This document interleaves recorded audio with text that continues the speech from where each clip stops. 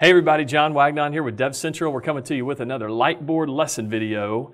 And today we're going to talk about the Diffie-Hellman key exchange. We've done some stuff on TLS 1.3, some stuff on Perfect Forward Secrecy, and Diffie-Hellman key exchange is tied into that whole Perfect Forward Secrecy idea. And so a few people have asked, hey, how does the Diffie-Hellman key exchange work from a mathematical perspective? So we're going to run through that today, show you kind of how the whole thing works.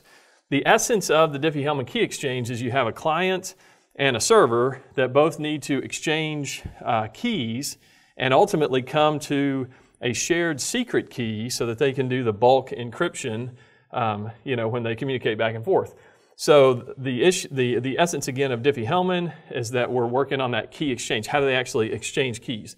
All right, so in I'll just kind of draw this whole thing up here. You've got the typical client on this side and server on this side, and they need to exchange keys, right? So that they can get to that, again, that bulk encryption, algorithm, that bulk encryption at the bottom. So the whole key exchange thing, the Diffie-Hellman key exchange works like this. Before they start to exchange, values and numbers and all that kind of stuff, there's a couple of shared values that they've already agreed upon. One of them we'll call a modulo, or I'll put mod, which is also referred to a lot of times as, by the letter P. And then there's also this idea of a base, which is referred to, I'm going to call it G. Some people use N for the base. Frankly, it doesn't really matter what letter you use to describe it. It's what matters is that it is there, and it is a shared value that is known, frankly, to everyone. Even an outside like eavesdropper would know these values.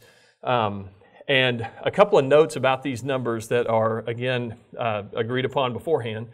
P, the value for P is a prime number, and the larger the value of P, the better, or the more secure this whole thing is going to be. G, as well, is related to P in that it is a primitive root modulo of P. So these two numbers are not just randomly generated prime numbers. They actually are, they're related to one another. So anyway, in this case, I'm going to put a couple of actual numbers up here so we can run through an actual example of how this whole thing would work. And for the random number P, I'm going to say 23 is the value there. And then one of the primitive root modulos of 23, which again is the property of G, is 5. So I'm going to choose 5 for our value of G. Of course, these are not numbers you would want to use in the real world because they're very easy to crack, but it shows the actual mathematics of it all, which are exactly the same. The mathematical formulas and all that stuff. All right, so you have a client over here, you have a server over here, you have known, agreed upon numbers in the middle that both parties have agreed to and that are known to the whole world. All right, what the client and server are both going to do independent of one another is calculate these secret values. So I'll say secret value or secret number over here, and I'm going to call on the client side, I'm going to say little a is what we're going to represent that to be. And then over here on the server side, there's also a secret number, and we'll call it little b, all right? So the formula to create the secret value on the client side, and then also the one on the server side, it goes like this. The secret value for the client and the server are just randomly chosen numbers. I should say that first. And then you're going to use those to then create another shared value. So the secret value that I'm going to choose over here for A is going to be the number 4. And then over here for B, I'm going to say is the number 3. So again, these are just randomly generated numbers by the client and the server independently. You can see they don't have to be prime. They're just random numbers that the client and server generate, which, by the way, one of the things that underpins all of this stuff is a good random number generator. So we won't get into how to do good random number generation, but just suffice it to say you need a good random number generator to create a lot of this stuff and really make it secure. So anyway, so you've got 4 over here, you got 3 over here. These are the secret values that no one is going to know except the client and the server and no one else. All right, from these numbers we can start to calculate what we'll call a shared value.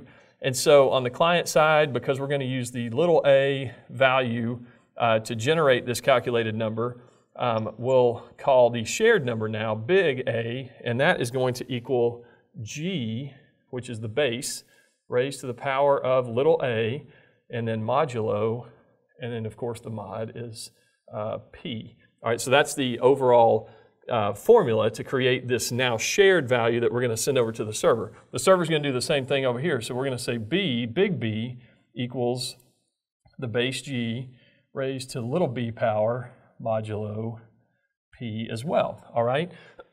So as we roll through this, big A is going to equal G, which is 5, raised to the power of 4 modulo P, which is 23, all right? And then the same thing's going to happen over here.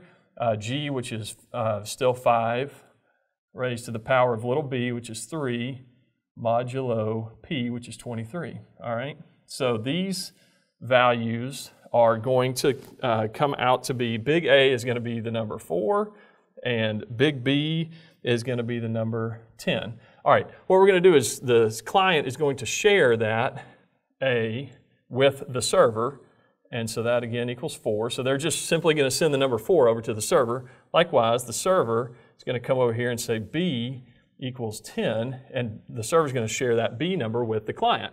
So again, if you're a bad guy in the middle, you have the value for P, you have the value for G. Now you have the calculated value A that was derived using the secret value. You also have the calculated value B, which is derived using this secret value over here, you know, given these formulas. And then what they're going to be able to do at that point, the client and the server, because they have their secret values, of course, they're going to be able to calculate what I'm going to call this shared key. So shared, I'll just call it shared. You can call it whatever you want. And that is going to be derived or calculated via this formula using the calculated value from the other side. So the way that the formula goes is this is big B raised to the power of little a, so you're still using your own secret value, modulo P. So we're still going to mod with the mod value that we have up here. And then again on this other side, we're going to say secret or shared. So I'll say shared equals, and it's going to be kind of just the reverse.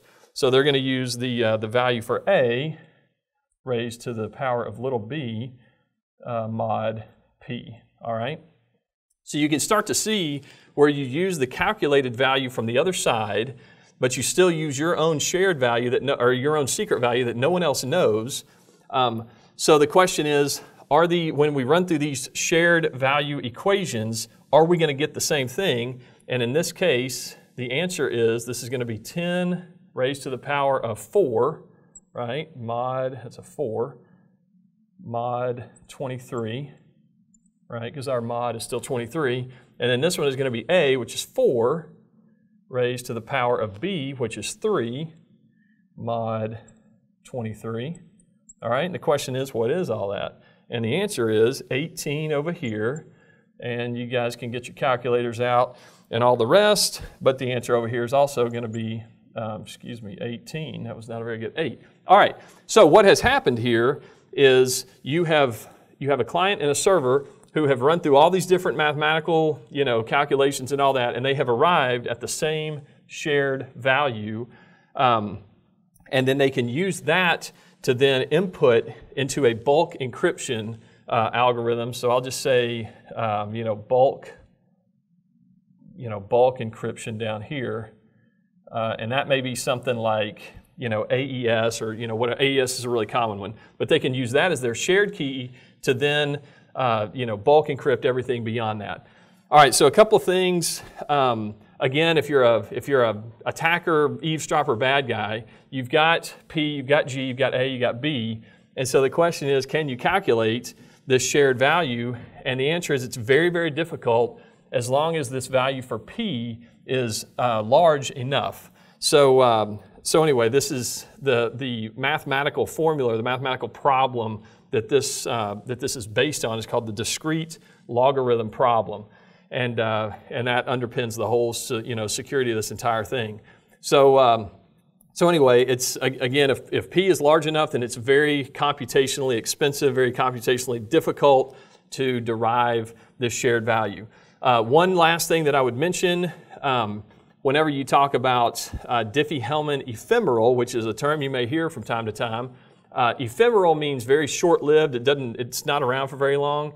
And in the context of Diffie-Hellman ephemeral key exchange, essentially what happens is these secret values up here, these random integers that the server and client generate on their own, they change every single session between a client and a server. So it makes it very, very difficult if you were to grab this, if you were to somehow calculate the shared key in one session, because this is going to change, even though PG and all this other stuff stays the same, because these secret values, these integers change every single time, you would not be able to go back and decrypt every single, message between client and server, except for just that one session that you got. So it makes it more secure. That's what we call perfect forward secrecy. So anyway, so I hope you've learned a couple things here with Diffie-Hellman key exchange. It's kind of cool the way the mathematics works behind it. You use it knowingly or not, probably every single day, multiple times. But here it is, really cool stuff that helps the internet